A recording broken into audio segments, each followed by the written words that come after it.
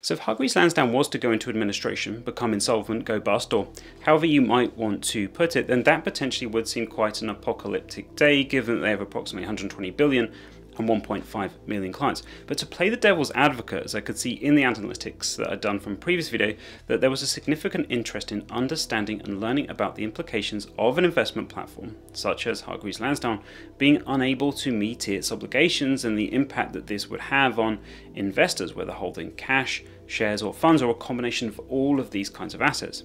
So let's have a look at how this kind of event would impact on the various types of holdings to get a better sense of the risks and also the protections that are in place to attempt to mitigate those issues. I'll also be referencing what happened at Beaufort Securities, a brokerage that went bust in 2018 and left around 16,000 customers wondering what would become of their investments. This process is made much more complex due to a general investment account, ISA or pension being potentially made up of different assets that are also treated differently according to the protections in place for each. And we have to be mindful of what element it is we're actually referring to in terms of what's going insolvent, whether that's the underlying investment, e.g. the bank account in the case of cash, the fund, or Hargreaves Lansdown themselves. For example, a bank that the platform uses to hold client cash could fail.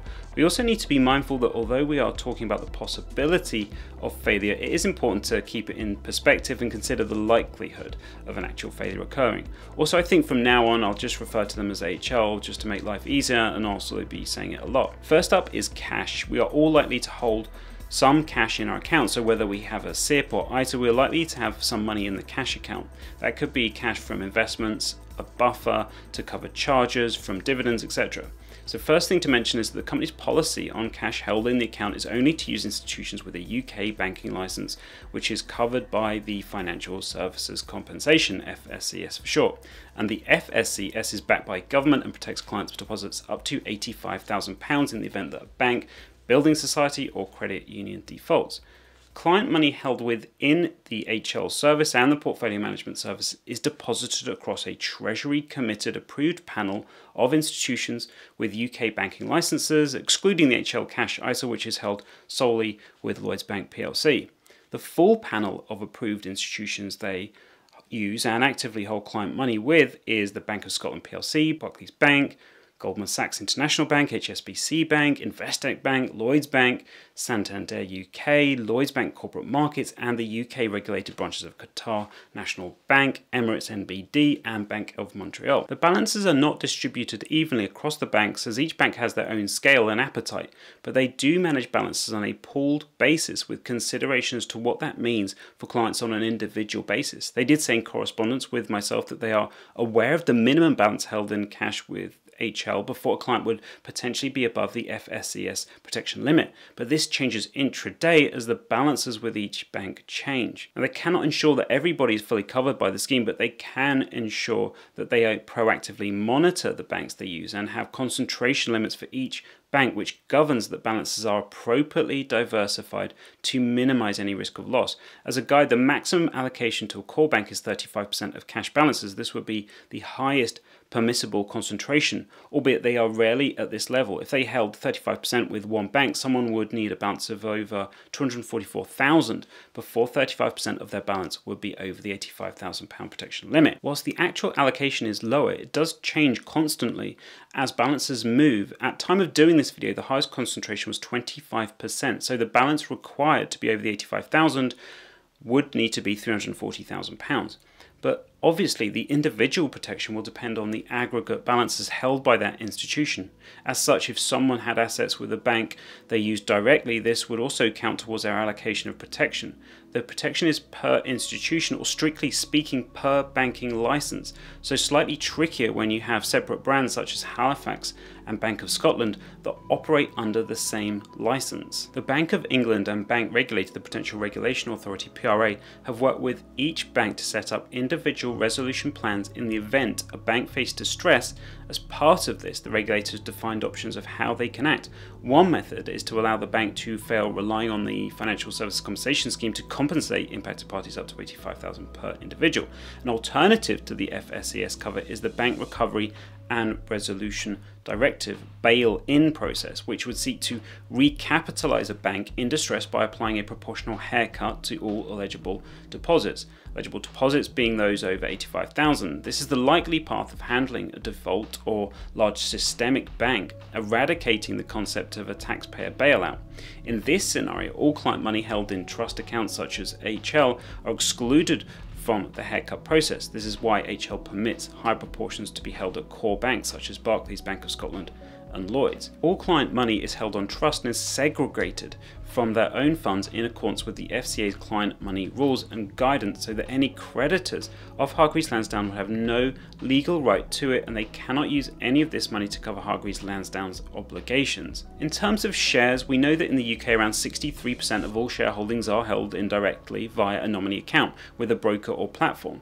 In the case of HL, stocks are held in the name or to the order of Hargreaves Lansdown Nominees Limited, or by an approved third-party custodian. Hargreaves Lansdown Nominees Limited is a non-trading company, so it cannot run up liabilities of its own, and HL accepts full liability for any default by the nominee company. This ultimately means all client assets are pooled together.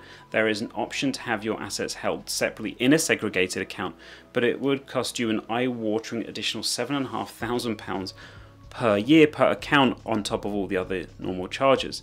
The crucial element here is that the records of all your investments and assets held via the nominee must be 100% correct and up to date, and you will always remain the beneficial owner. The assets will at all times be ring-fenced from the broker's business, and therefore HL cannot use your holdings to meet obligations. However, in some cases a third-party custodian could be used to hold certain overseas investments, and therefore those investments will be subject to different legal or regulatory requirements, meaning that they may not benefit from the same protections that we have in the UK. There is a risk that the third party could exercise rights over your investments and reduce the amount of the investment. This is in effect the nature of having an investment that falls outside of the UK regulatory regime and is a potential risk. A measure that they have in place is that senior management and their CAS committee are responsible for periodic reviews of the nominees with which stock is deposited. Coming on to Beaufort Securities, the issue that occurred here was that when the company was pushed into administration and PwC was appointed, the insolvency costs were initially put at 100 million. This was later almost halved to the piddly sum of just 55 million. The primary issue here was that there was insufficient money in the business to meet these legal costs, and the legal basis that administrators are entitled to use is that they can use client assets to pay administration costs, is when there isn't sufficient money within the firm to pay the costs of returning assets to clients. In effect, the clients themselves are having to pay for the cost of the administrator to get them their money back, and these costs can be deducted from client portfolios. In the case of Beaufort Securities, the FSCS stepped in not to compensate losses, but to cover PwC's costs as administrators. PwC started paying back the client money in September 18, and by April 19 the majority of Beaufort's retail customers had received their money back. Now you technically could get around this by not having your assets on a platform at all, and you could own the shares directly. You could buy shares directly via the relevant company's share registrar, whether it's a Quinty Capital or a Computershare. Now this process is far less simple, and trading is no longer just a case of clicking a few buttons, and tracking your investments will be a bit more of a manual job, but it's possible. Then you have the funds themselves. The funds you may well be investing in, this could be a Lindsell Train, a Fundsmith or a Baillie Gifford fund, which are technically known as unit trusts or OICs. These use a trustee or depository to hold the title to the underlying stocks they hold in their funds.